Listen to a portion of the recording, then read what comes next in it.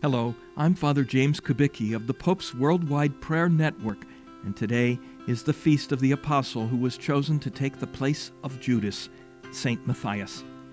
Here's something Pope Francis said about him and about us. The Acts of the Apostles have set before us the early church as she elects the man whom God called to take the place of Judas in the College of the Apostles.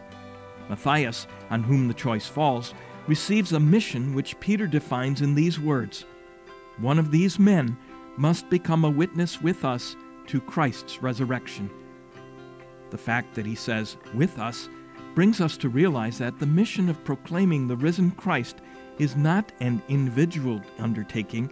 It is to be carried out in common with the community.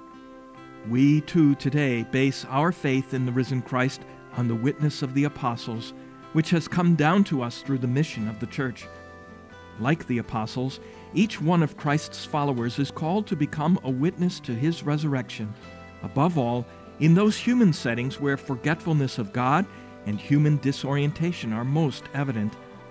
If this is to happen, we need to remain in the risen Christ and in his love.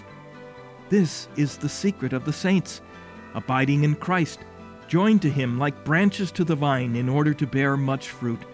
And this fruit is none other than love. An essential aspect of witness to the risen Lord is unity among ourselves, his disciples, in the image of his own unity with the Father. To abide in God and in his love, and thus to proclaim by our words and our lives the resurrection of Christ, to live in unity with one another and with charity towards all.